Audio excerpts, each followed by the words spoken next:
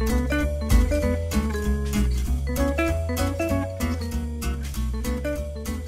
you sit near the fan section, Yep. that is like half the entertainment right Yes. there for me. Is just watch it. You have like a hype squad. We do. That's our Belly Brothers. Belly Brothers. Yes, they're Belly Brothers. So they're the ones that lift their shirt up when. Shout out to the Belly Brothers. I don't know if they claim this or what's out there, but when the opposing team is shooting a free throw against the Belly Brothers, when the Belly Brothers in the background, theoretically they are, I think, like the second lowest free throw percentage when they're there versus anybody else in the country.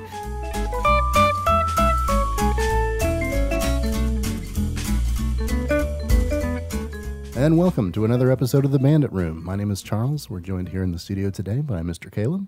Hello again. How you been? Good.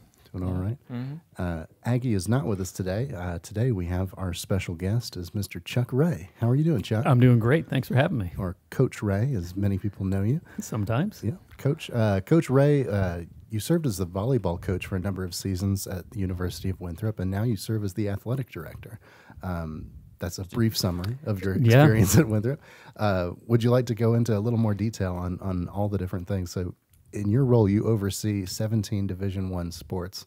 How do you do all that? Yeah, that's a great question. Yeah, and so certainly a little bit more untraditional route, although if you look back maybe 20, 30 years ago, it may not have been so untraditional for a coach to become an athletic director and or a coach to be an athletic director. Okay. At one time here at Winthrop University, a athletic director and basketball coach, men's basketball coach by the name of Neil Gordon. He was the athletic director and men's basketball coach. Oh, wow. Simultaneously. Simultaneously. Okay. So I think with NCAA compliance these days and the way money is thrown around, I think people probably started to get a little uneasy about having a basketball coach who's directing the whole athletic department. But as athletics have grown, lean a certain way. well, maybe you would, maybe you wouldn't. At Winthrop, we were an all-women's college until the early '70s, and so our women's basketball team and our women's sports have always been prominent and well known here. And being a volleyball coach at one time here at Winthrop was really quite an honor.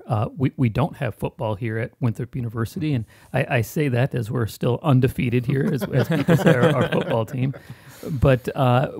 Volleyball typically is the same time of year as football, and so they get a little bit overshadowed by football at some schools, not all, but some schools. And so, we got a little bit more of the limelight per se as a volleyball coach. And we went through a lot of changes here at Winthrop in good ways and maybe, ways that were more challenging. Over the last 10 years before President Cerna got here, we had a bit of leadership changes in terms of presidents and interim presidents. We had this thing called COVID, which you might be familiar with. What is that? What is that, right? I forgot about it. And, at the time, we still had an interim president. And I said at the time, we went through 3 athletic directors. I said to one of them, and that was in a year, 3 athletic directors in a year. I said, I'm willing to help out any way I can help you out. Just let me know. And sure enough, the 3rd athletic director leaves, and the president at the time, he says, hey, can you go pick up the next athletic director to the airport and the interim athletic director? I said, sure, no problem. And so about an hour later, he says, oh, by the way, they're not coming. He says, would you have interest in helping us out in that way? So I tell people I'm still helping out in that way. You're still helping out. That's right. That's right. Sort of long-term. Yeah, that's right. Helping out. Okay, fantastic. Yeah. Now, before you were coaching, my understanding is you spent 10 years as the co-owner of an international marketing and logistics company. Yeah. Tell us about that. How did you move? Let's talk your background and what sent you into your professional career first. So I grew up in Chicago. Yeah. Big sports fan in Chicago. Got to play baseball most of my life. Was a big Cubs fan, and then I realized that my size wasn't going to exactly get me to be a Major League Baseball player. So I moved into volleyball. Who'd have thought it? Somebody 5'9" is going to move into volleyball. But I actually got to play on the first boys high school volleyball team in Illinois, in the state of Illinois, which was pretty cool. And so that's what got my path in sports and athletics and volleyball, and that's what led me in that way. But at the same time, my father had a business, a family business. We were an international marketing company. We would import product from Asia, consumer goods, electronics, housewares, luggage, those types of things, and sell it here in the United States through credit card billing statements. And so way back in the day, before there was the internet, you actually had to pay your bills through the mail. and when you received that, there was a little tear off on those bills that would be a separate product. And that product is what we did. And as it kind of evolved, we got into catalogs, we did some infomercial things. And I did that until my early 30s, and had a change in heart. I think business-wise, at least for me, not for everybody, it's a little bit selfish and self-centered. How much can you aggregate, build wealth for yourself versus what can you kind of give back? And so I was living in Hilton Head at the time, and had a friend of mine that said, hey, why don't you come help coach? And, still involved with volleyball a little bit, but I started on the club side. I started in the high school side, and that spun off into coaching collegiately. So then I spent 15 years coaching collegiately from Georgia Southern University, University of Minnesota, Winthrop, Miami of Ohio, and then back to Winthrop. So I've had two tours of duties at Winthrop. Starting in 2008 was my first tour. Gotcha.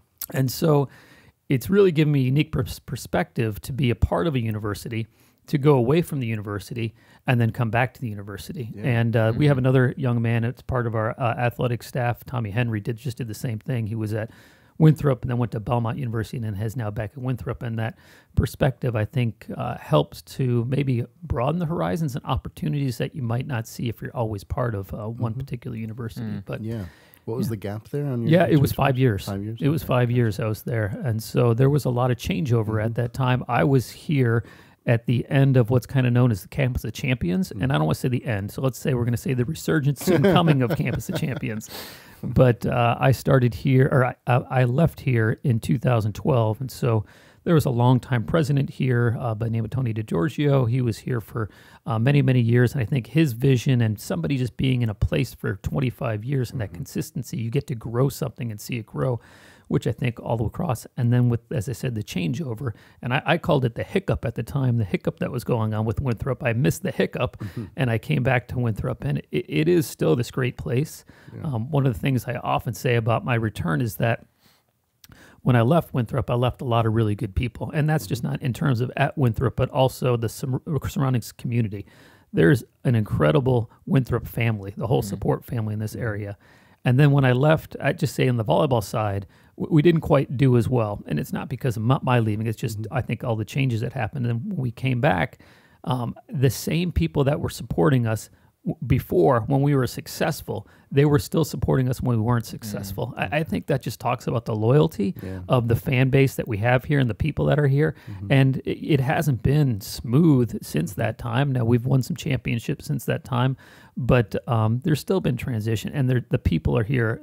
And that's people, why do you come back to Winthrop? I said, it's a great place. Yeah. And it really is a great place. Yeah. Yeah. When you refer to the fan base for the volleyball team, would you say a large part of it has been consistent over the years? Very much. I mean, so. a lot of it, I'm sure, is family of the players, but those are always changing. Yeah, so, yeah. But yeah.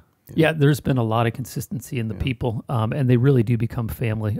Not just the volleyball, but all our programs have typically some moms and dads, grandparents, and that look over our teams, invite them to the houses, have meals with them, take them in a special way to make sure that our student athletes, especially those that are from other states or even internationally, they've got a home here and they recognize they have a home here. And it's funny because when you're recruiting, and I still do it now for our teams when they bring recruits in, they say every recruiting visit, these student athletes, prospective student athletes that they hear, I hear that it's going to be a family. It's a really nice family. And I always ask them, I say, make sure when you talk about a family, is it a real family or a dysfunctional family? So what kind of family is it really? And so we go on from there.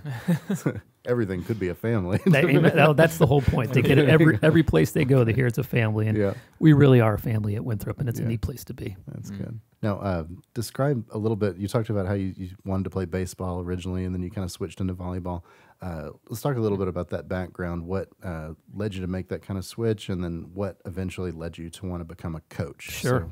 Sure. The switch happened because it was God's will and God's way. Yeah. I literally, and I tell this as a joke, but it's truth, in that when I graduated high school, I was 5'3", and I weighed less than 110 pounds. And so sophomore year, I went to a school that had 4,000 students in it. And I went from a freshman program that had an A and a B team to then I had to make the JV team. And being 5'3", I was able to wrestle in the 90-pound and under super flyweight class. And so I literally couldn't throw the ball from center field to home. And I realized this wasn't strong enough. And so 3 days later, they started volleyball at my high school. Oh, wow. And so it just happened by chance. My stepfather played volleyball. I had some knowledge of it. And so I got involved in that particular way. And just come to find out that Chicago area has a great base of volleyball players. I was able to expand out with some other, a couple players that went onto the Olympic team, won some gold medals and got to play with them, went on to Arizona State, and I played a few years out there. And then, after I was done, so to speak, in the collegiate world, I got in the business world, but still played on the side. Okay. And so through that time, like I said, I continued to play. And literally, I was playing at the beach one day, and somebody says, "Hey, why don't you come help out?" And it just kind of that bug. You never get rid of that bug, that athletics bug, the sports bug. And it just stuck with me. And I realized then and there that I can really help students. I can really help young people, guide and mentor them in a way that you can't do. And teaching is a very special profession because, as you know, you don't do it for the money. So, I mean, my first job was $16,000 a year, and then I lost that job because a new head coach came in, and so I had to go find. And so my next job was a volunteer job. And so you kind of find and you make your way, and there's a purpose and reason for everything. So it's been a neat journey. Yeah, fantastic. Describe the transition from coach to athletic director. I mean, I'm sure losing a lot of the sort of direct working with the athletes one-on-one as a coach, and then you switch to athletic director, you're primarily dealing with coaches, I assume, in that kind of role. So, how did that transition go for you? Well, there are a couple perspectives. People ask me if I still miss coaching, and honestly, I'm still coaching every day, just coaching somebody else in a different way. And I also relate what I do now. I've gone from being a parent to now the grandparent. Gotcha. So I get the kids when they're really good, or I get the kids when they're really not so good. And so, but it's really, I try to get to know the student athletes as best we can. I mean, I see them coming through the Coliseum front door all the time saying hello. We're really trying to build an encouraging, empowering environment that's going to develop leaders to graduate as champions. And through that, as we continue to move them in that way, it's just those touch points and opportunities for us to surround these student athletes in a positive way. And my role in a couple ways is I've got to find people that are really passionate about what they do, really enjoy what they do, because when they do that, it just bleeds through them and they become very inspiring and invigorating for others that want to follow them. And then continue to find people that are good, positive influences in ways for them, student athletes, to be surrounded in those ways. So that's kind of, a very surface level, I think, of what I do. I think some of the most challenging parts of making that transition was within the coaching staff. And I've known a lot of these coaches for years and years and have great respect for them. And quite honestly, many of them are better coaches than me, and quite honestly, could be better athletic directors than me too. But it's you go from colleague to boss. And not just within the coaches, but also the administration. You have people, especially nowadays, you have in collegiate athletics, lifetime administrative people. As I said, way back in the day, it used to be coaches that became athletic directors, and it still happens, but not as often now. So, theoretically, I'm not saying anybody in our athletic department is this way, but maybe they were vying for the job, or maybe that they thought they should be, considered in those particular ways. And so it's earning the trust and respect of the people. I try to work really hard every day, try to create an environment that's positive influence for them, that they can grow. And I think some of the challenges with mid-major schools, Division I schools in our size, is that we're always chasing the big guys, and the big guys have 100 times more money than we do.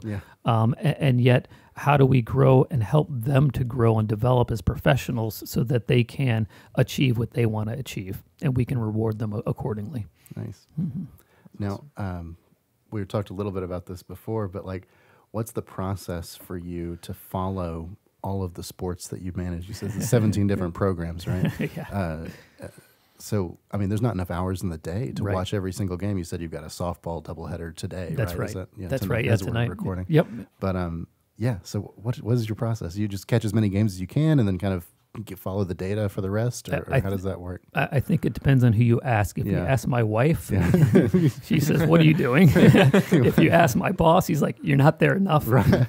What's really interesting is that people are very genuine in what they say, meaning that I want you to have a well-balanced life. I want you to make sure you have time for your family. Your family's the ultimate, most important. And don't get me wrong, it is. Yeah. And they want that for you until they want you at their event. Yeah. And then when you're not at their event, they're like, where are you? Yeah. And, you know, people see you only at the times of their events. They don't recognize that you're at all the other events too. And so I have not yet found that balance yet. Yeah. And part of it is being new in this profession, again, in this role, again, proving myself, making sure that I do have the respect of our coaches as well as our staff, because a lot of our staff is at every event. And quite honestly, I don't have to be at every event because I've got something else going on somewhere else. And so our real heroes and champions are, you know, our facilities guy, Wade Campbell. I mean, he's everywhere all the time. When the Trump rally came in, he was here in 3 a.m, you know, and the next day we had a basketball game at 2. You know, James Grigg on our facility side. I mean, Charles Archuleta for our ticket staff. I mean, they're there all the time. Our marketing, you know, Anthony Peterson, our marketing, they're doing some things that are above and beyond. And so going back to the question of, I'm understanding the rhythms and the cycles of athletic directing. I did for coaching. And so when's your time off and when's not your time off? We get very overwhelmed throughout a week because we have so much going on. And sometimes we forget in the summer, we don't have as much going on and we can take a few weeks off where I think traditionally in the business world, which I've been in, you can't take those same times. And so it's a balance, and it's not a fair balance yet. And I hope it gets to be more. Now, the world of college sports is changing a lot, and Winthrop seems to be on the forefront of that with the non-traditional options that you're starting to provide. Sure. Things that jump into my head are things like cornhole or esports. Sure. Talk a little bit about that, about how those things are being worked into the world of the athletic department at Winthrop. Well, college athletics is changing a whole lot. I say now I'm glad I'm not a coach anymore. You know, I look at our basketball programs. They just finished their season, and literally, you know, they're looking for the next athlete already. They don't get a break anymore, and it's really, really hard. And we are doing some pretty cool transformative things at Winthrop with some of these alternative sports, club sports that we're doing. But I want to always make sure that we don't overlook what our intercollegiate programs do and have done. I mean, we're the winningest program in the Big South Conference for conference championships of active schools with 75 conference championships. We have 16 COSIDA. Those are academic All-Americans, and 26 All-Americans. Our track and field team just took 3rd in the Big South Conference championship for indoor meet. And our men won the 4x400, which was an incredible race for them. It's the best they've done in 20 years for that particular program. And so, like I said, the club sports, the esports, the cornhole, the disc golf, those are the shiny new things. And those are really cool to look at. But there's still a basis of our sports programs that have done incredible and continue to do incredible. Our volleyball coach, you know, Heather Gerhardt, our poor young head coach who, you know, started in her mid-20s because I was balancing between being athletic director and head coach at a time, and she helped guide that program and earned the opportunity for her to become the head coach of the program. And, you know, she's, you know, 2 years in a row gotten that program to the conference championship, 2nd place in the conference, and, you know, doing some good things there. So again, when you go back to talk about earning the respect of the coaches, I think sometimes our coaches might not understand and see why we do the club sports and what we're doing. In some ways, esports has been an anomaly in a way that the other club sports are growing, that we've won 2 national championships in esports. We just had one of our teams, our Valorant team, became a professional team, is able to play professionally. The first team ever collegiately that is now playing professionally, and some of those guys are actually earning money. They're not NCAA sponsored, so they can do some crazy things and earn money and do those kind of things, which is really, really neat. And so, you know, it's balancing the two of making sure we recognize our club sports and what they're doing. You know, it's pretty cool that cornhole and disc golf are able to do what they do, but that's what we do here in Rock Hill. I mean, 25 years now, we've had the U.S. Disc Golf Championships here on a course at Winthrop that's known as the Masters type course for disc golf.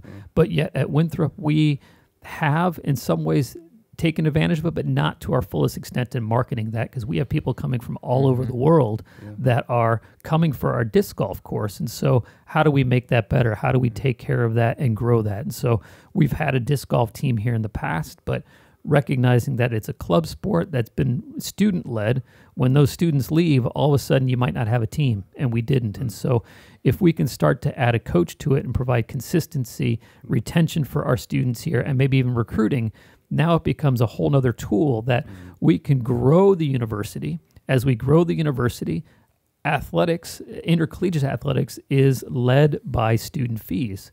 More students means our budget becomes bigger, and we have more fees, more opportunities to earn for our intercollegiate teams too.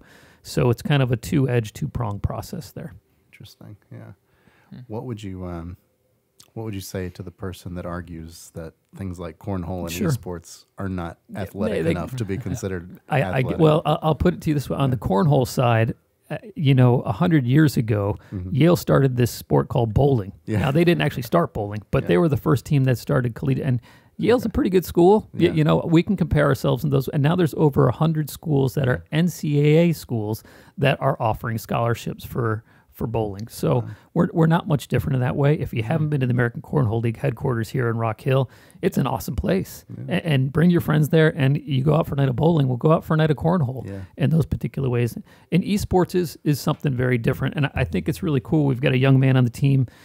Moobs, M-O-O-B-S is his name. I don't even know his real name, and I don't know half these guys' real names, which is probably terrible. But I love these guys. They're really great guys. I really enjoy them, and they're really good young men. But he was a football player, and he doesn't look like what you would think in your mind what an esports person looks like. Gotcha. And he blew out his knee, had a career-ending injury. Oh, wow. He's super competitive, and so this gave him another opportunity for him to to get into school. And there are 96% of the boys now in the high school that play some type of game, but yet we have at Winthrop, we have almost 65% female, 35% male. And that's a demographic that's very similar across the country, where less and less boys are going to become into college. And so this is a way, and I thank President Cerna, I thank our board of trustees to recognize that this is a way to meet these boys in the middle, right? They're going to go home, they're going to go hide in their bedrooms, or we can provide a space for them that is going to be for them to grow what they're really good at, but then we can attach to that the educational element that's going to get them to places where we've got opportunities in cybersecurity now at Winthrop, and then after Winthrop, we have opportunity in computer science, our business school. And so when you surround them again with the people that can help them to grow and mature, because they're not going to play esports the rest of their life, just like most of these guys aren't going to play basketball the rest of their lives, and give them an opportunity to grow. It's a really cool thing that Winthrop is doing, and I appreciate the support in that way. Very cool. Now, speaking of that, I saw that in the 2020 to 2021 academic year, you had a record high 3.35 GPA average for your student athlete population. What are some ways that you're effectively advocating for the academic performance of your athletes? I don't know if that was the COVID year or not. Yeah. But the COVID year, it was very difficult to fail. Yeah. So our GPA was really good that year, but I can tell you we did end up topping that year, so maybe that's the year we topped it in terms of, but we have, I think it's now at least 14 or 15 years achieved above a 3.0 cumulative GPA for our department. And there's really one person that's been the consistent person, who's Claire Mooney Melvin, who has been our academic services representative for athletics. She is within our Coliseum, and she is now assistant athletic director for academic services and our senior woman administrator, but she has led that charge for a long time. And she does an amazing job. We've been fortunate to have an assistant to help out, to look after our student athletes. We have, criteria of study hall hours. We have criteria of tutors that are available for free for our student athletes. We have Claire and Kathy Brown. Kathy, they will travel with the team if they have to, especially some of the long trips. Wow. I mean, Claire had to go to Mexico last year. I mean, that was hard, Or I think, we had somebody go to Cal Berkeley. I mean, if you got to go to these places, let's go to some nice places. Yeah. So, but, and then we've got incredible academic advisors on campus too that help guide us, and some professors that understand that our student athletes are different and that they're going to miss a test. They're going to miss a class. And we're grateful for those professors that understand that they're doing so much more, not just than athletics, but athletics. And I can tell you too that every board of trustees meetings and every meeting that I have a chance to talk about our student athletes, I always make sure we say student first, athlete second, and my first slide is always our GPA. Now, if we get below a 3.0, it might not always be my first slide, but right now it's going to be my first slide, and it will continue to be no matter what we're doing. Yeah, that's fantastic.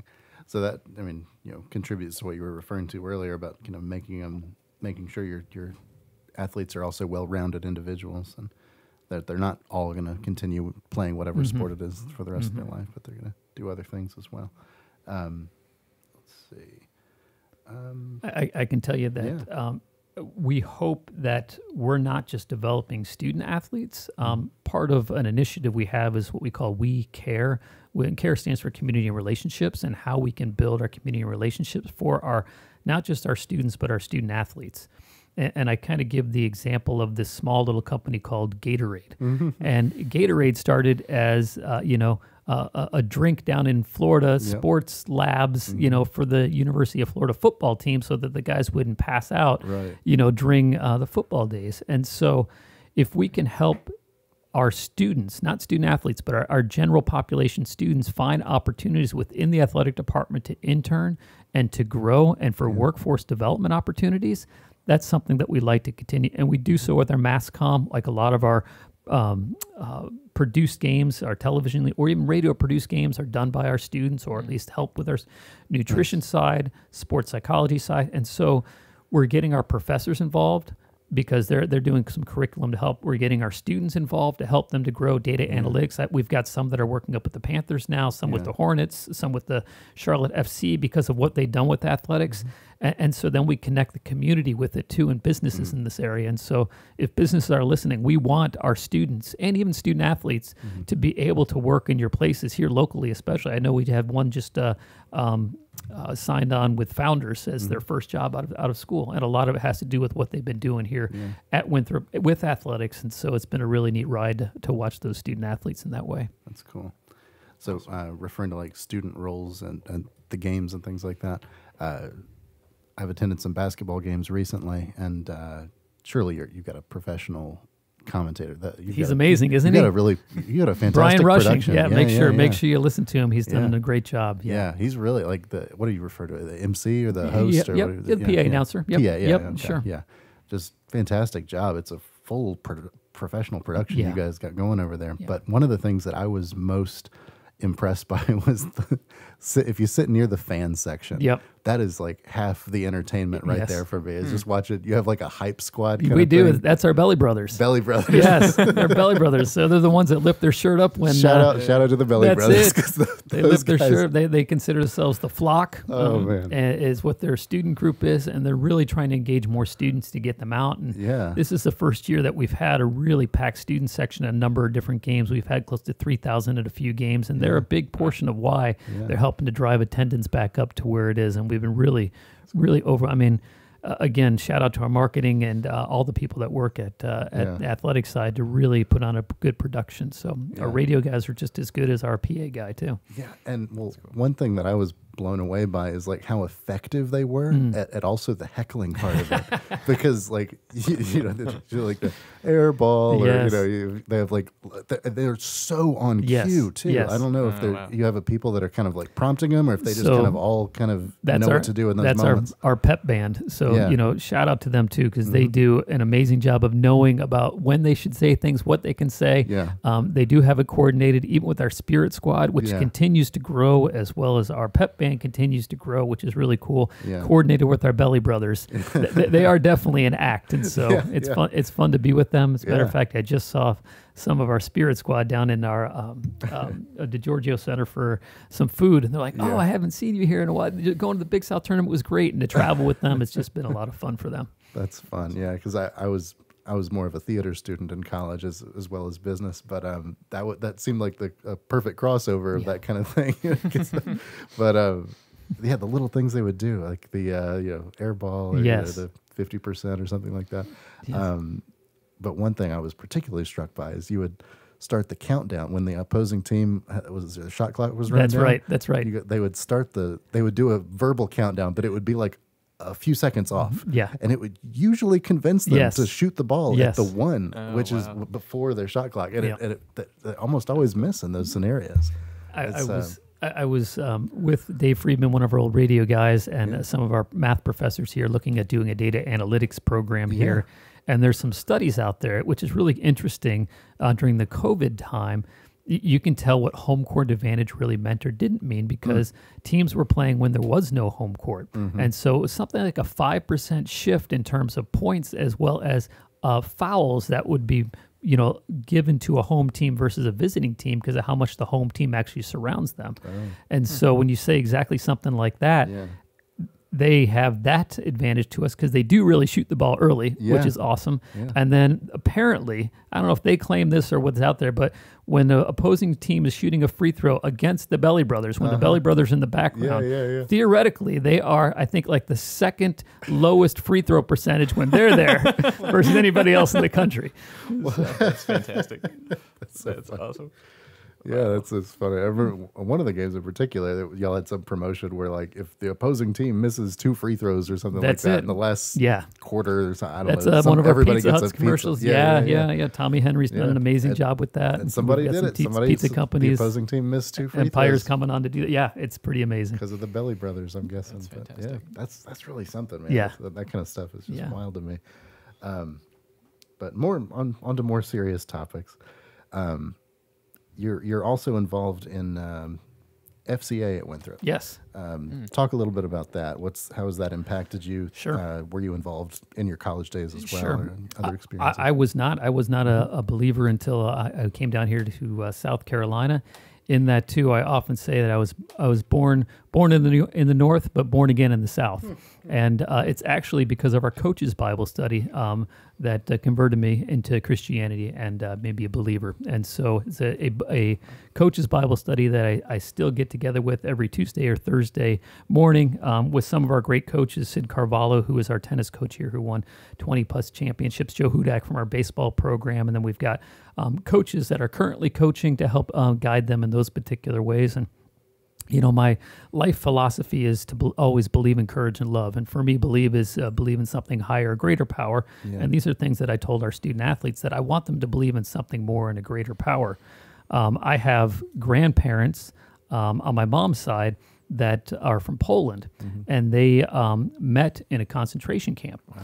And they taken from their homes at 16. And through that, I read a book by Viktor Frankl called Man's Search for Meaning. And in that book, he talks about those that believe of something have an 80% greater chance of living than those that had nothing to believe in. Yeah. And so I have always, in philosophy, always believed, making sure that a student athlete has the opportunity to know that there's freedom for them to believe in what they want to believe. I hope, and maybe through my influence, I can guide them to what I believe in Jesus Christ as our Savior. But that's up to them, but we can provide that atmosphere. And we are super fortunate to have a young lady by the name of Angie Lanier, who is our FCA leader at Winthrop, who is part of my coach's Bible study, who helped me through the transformation process, who is somebody I look up to in so many different ways that guides our student athletes. And as I started the show, it's how do we surround our students with people that are in positive influences ways? And so Angie is one of those pieces that's able to help guide our programs and teams. And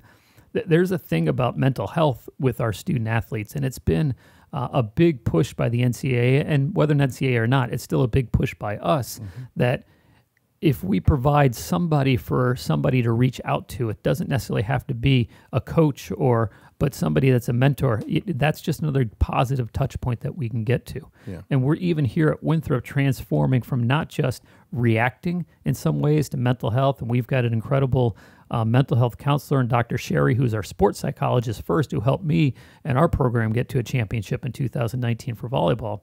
But we're also working towards leadership now too. And I think this is a university-driven thing. And in athletics, this is something that we happen to want to be doing too. As I said, it's we want to develop leaders that graduate as champions is part of our goal. And so leadership development, that I truly believe that there is a proactive approach to helping mental health. And to me, that's developing better leaders and leadership.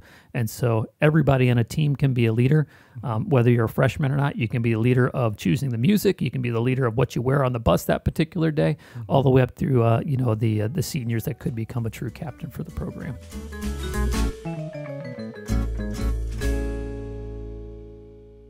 Did you know that over 13 million 941 forms are e-filed annually? Don't keep filing on paper. Join the millions and switch to e-filing this tax season. TaxBandits.com makes e-filing easy with quick and secure filing and an audit check to help you avoid common errors. E-file now at TaxBandits.com.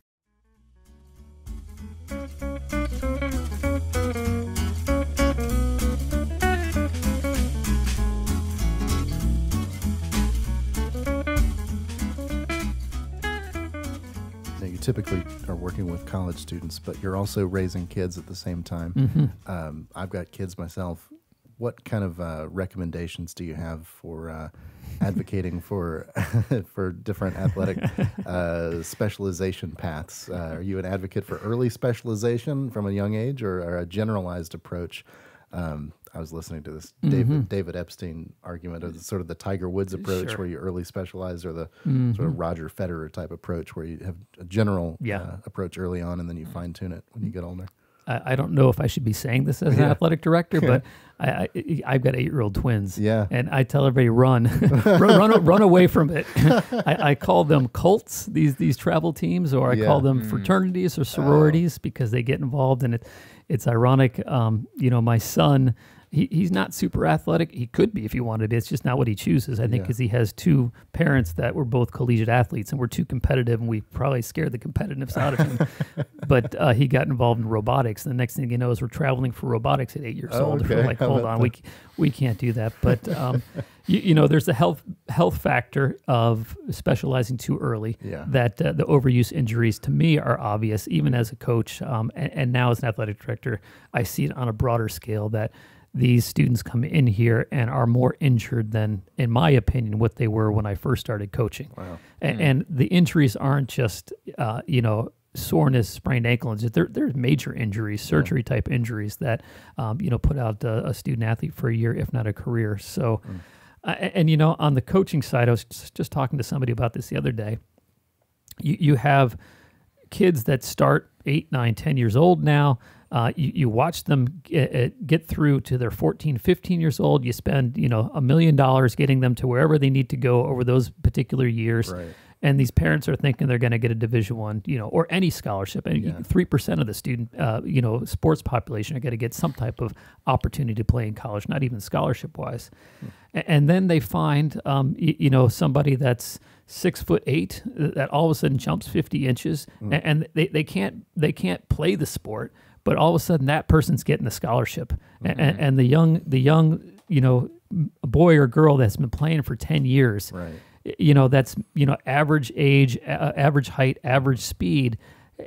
1 in a million of those are going to get to the next. And I don't mean to call out the Broman brothers on this. If you don't know the Broman brothers, you need to get them on the show, because they're amazing. They're basketball guys here in town, but their average height, no offense, guys, maybe a little bit taller than me, but they could shoot the rock, and they were known. I mean, I think one of the two of them, if not both of them, were close to 50 points a game they scored in their high school in Minnesota, where they grew up. Yeah.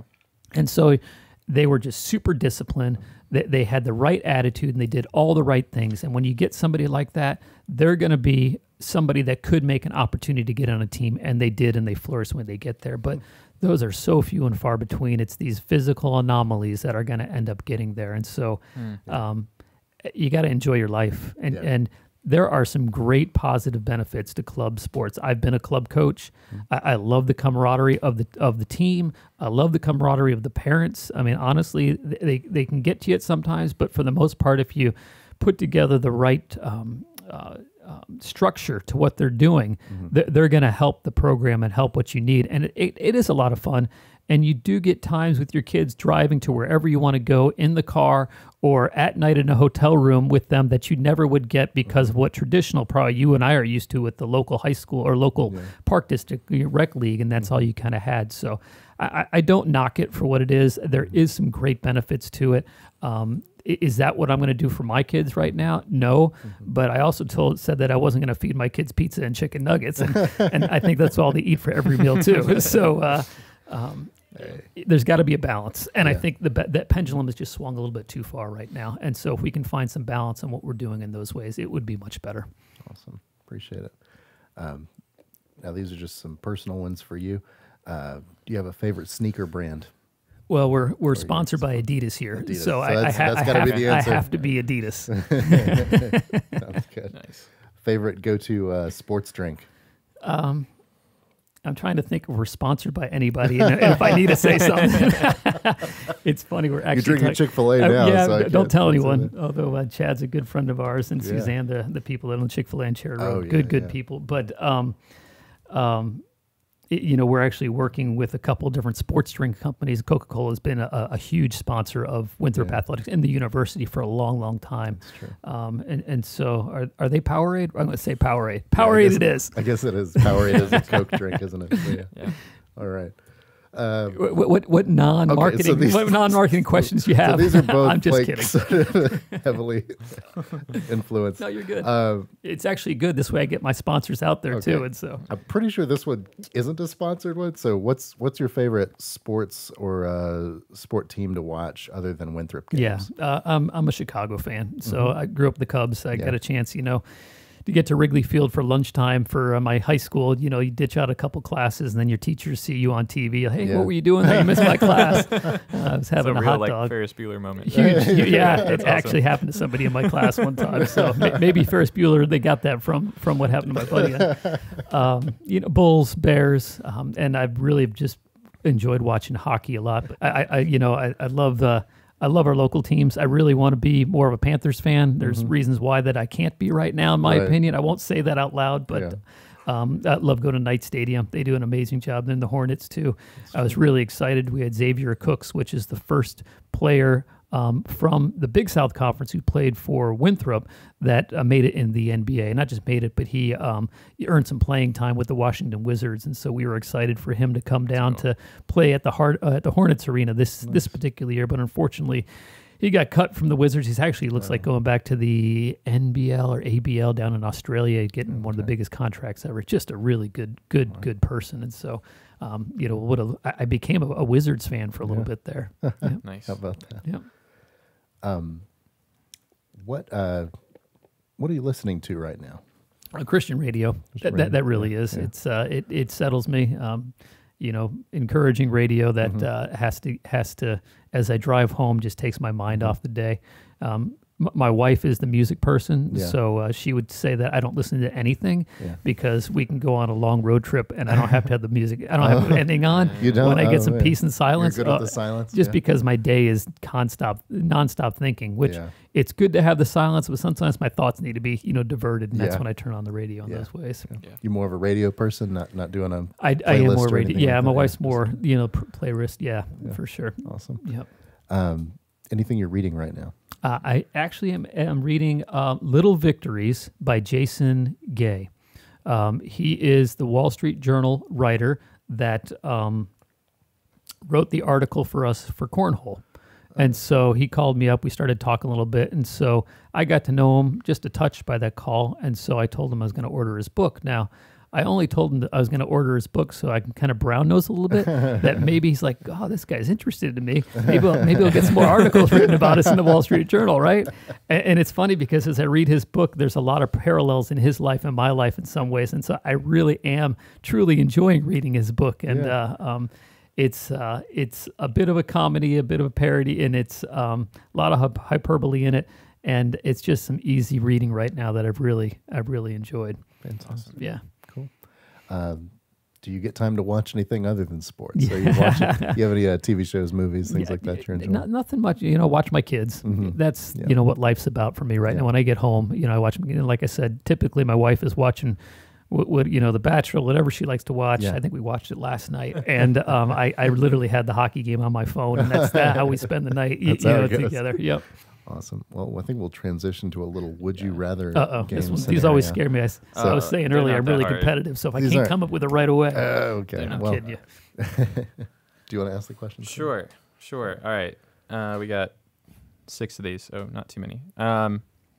Would you rather be a mascot for the day or drive a Zamboni? Zamboni.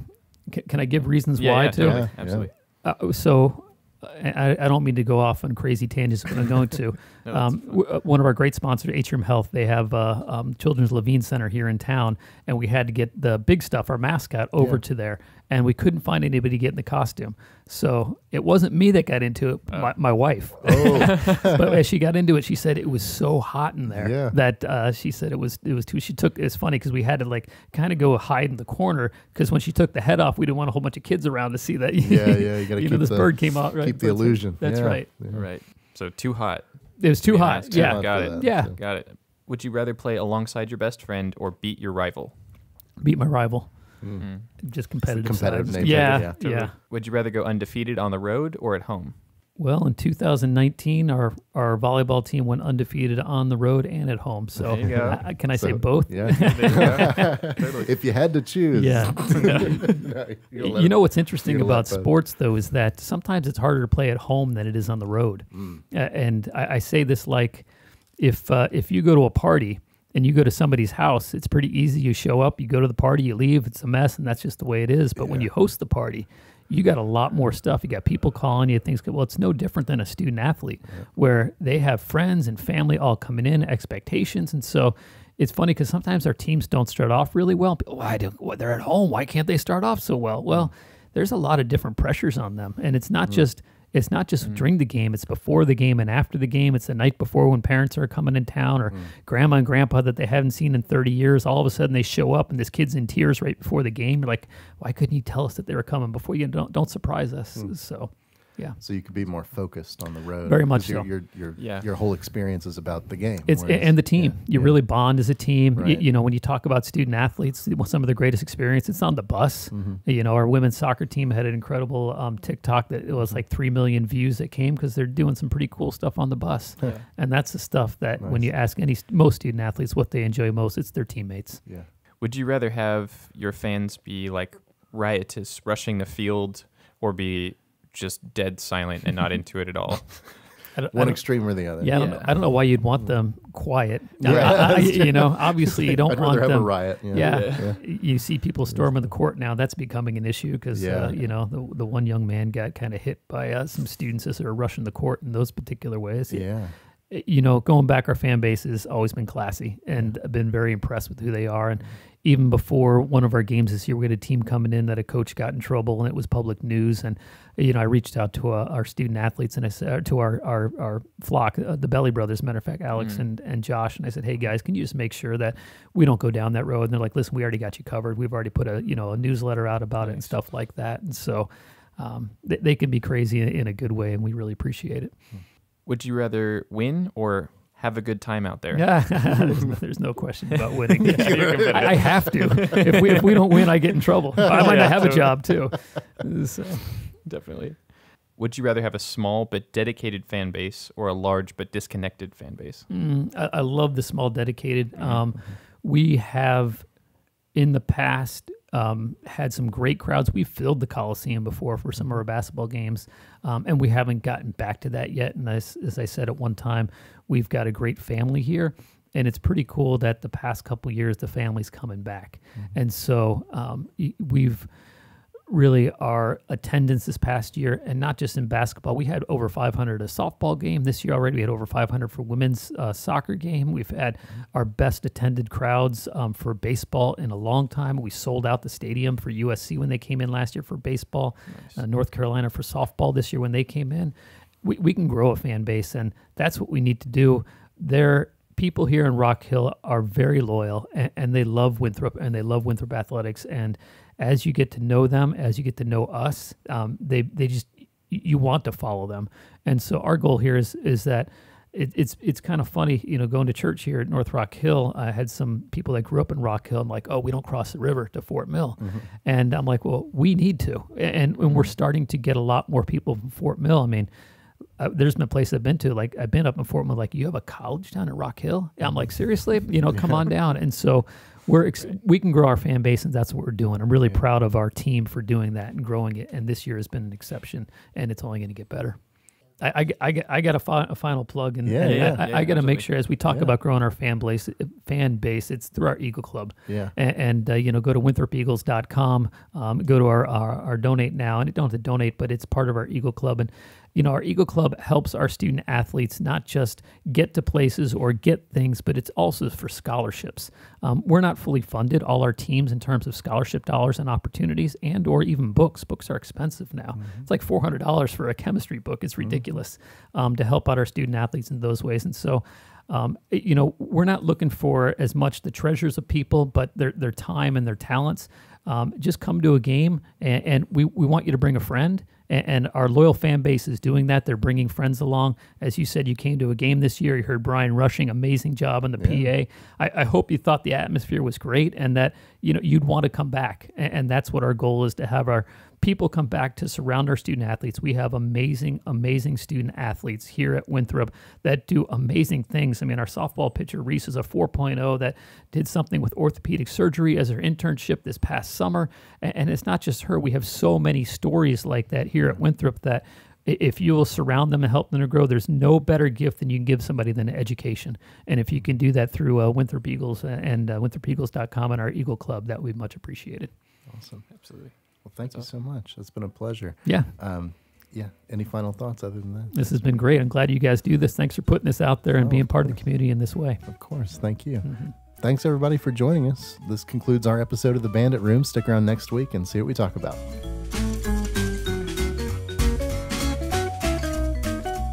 The Bandit Room is a production of Span Enterprises, located in sunny Rock Hill, South Carolina.